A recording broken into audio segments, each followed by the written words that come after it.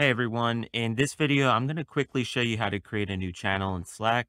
So to start, from the Slack workspace, navigate to the channels dropdown and hover over that. Once you hover over channels, click on the plus icon.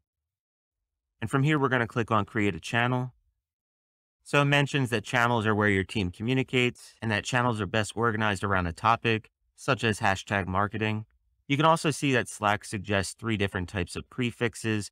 I'm going to go ahead and use one of their suggestions, team. And for this, I'm going to make it team volunteering events, but I'm actually going to write it a different way. I'm going to write events first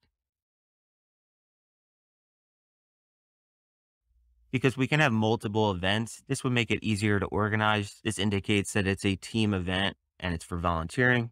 And in the description box, I'm just going to type in channel for team volunteering events. I'm going to make this a public channel, but if you wanted to make this a private channel, we could just click this toggle right here.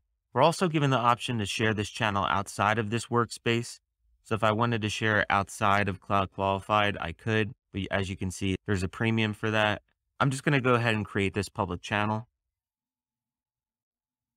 From here, you can add any member that you'd like to the channel. There's no other members in my workspace other than myself, so I'm just going to say skip for now.